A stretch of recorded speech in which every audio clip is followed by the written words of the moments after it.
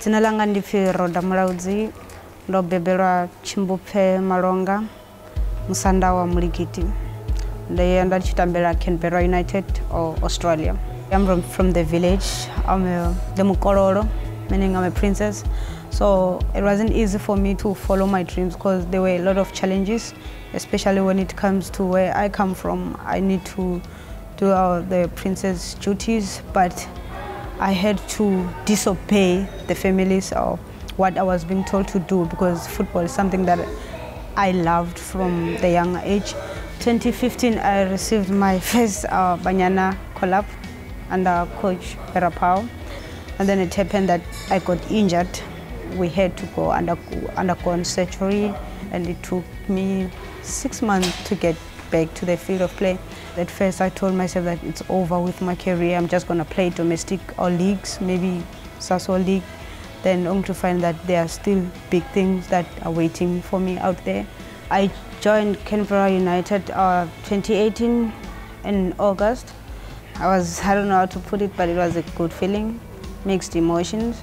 I wasn't sure whether to take the opportunity, but sometimes you never know unless you try. At first, I had a lot of doubt, especially when I signed the contract that said, like, oh, I'm playing with big names in Australia. These people, they play in the US. Would I even make it in the first 11? Would I even score? But hey, guess what? I managed to do that. And you know, with us, when you're from Africa, when you go overseas, you think you won't make it. You think you're not gonna do it. You think you're not perfect for playing overseas. But that's what I'm saying. Living it means you can do anything, especially when you tell yourself that, you know what, I'm good enough. Sasol League and Banyana played a huge role for us to manage to see ourselves getting a contract that side. Because if it wasn't because of the national team and also the Sasol League, maybe it would have been difficult for us to impress the coach. My father, he's my role model.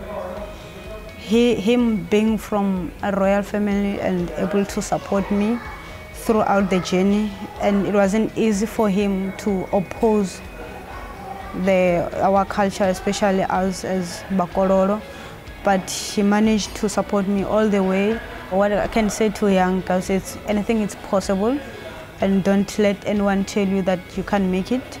As long as you have a dream, as long as you stay focused, you're committed and love what you're doing, you can reach whatever, you can go wherever you want to go.